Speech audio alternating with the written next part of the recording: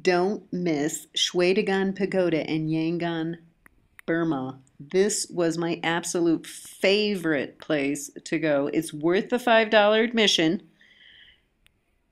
Go and be astonished. It's golden and incredible, and there's never too many people there to just feel the energy of this place. Definitely check it out.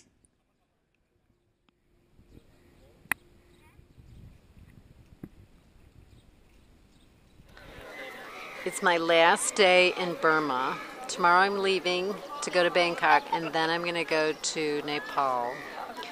So I thought I would celebrate by coming to my favorite place, Shwe Dagon. So here I am. It's a little bit of a carnival atmosphere with everybody taking pictures.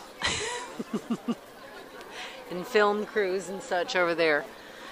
And monks and people coming, but it's just an amazing place to be. There's a special feeling here. It is said that there's 8 of Buddha's hairs in the gold tower.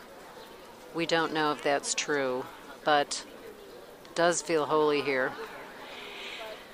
And I'm glad I could come back. So I'm ending my month in Burma with my 10-day meditation and feel much more able to deal. I found out with my worst problem is impatience. But the flip side of impatience is that I do get things done a lot. Well, many times. Like, if I want to go to another country, I put on my Vans sneakers and I go. So, check out this issue of Vagabond, Burma magazine. Vagabond magazine. I'm a little high being here.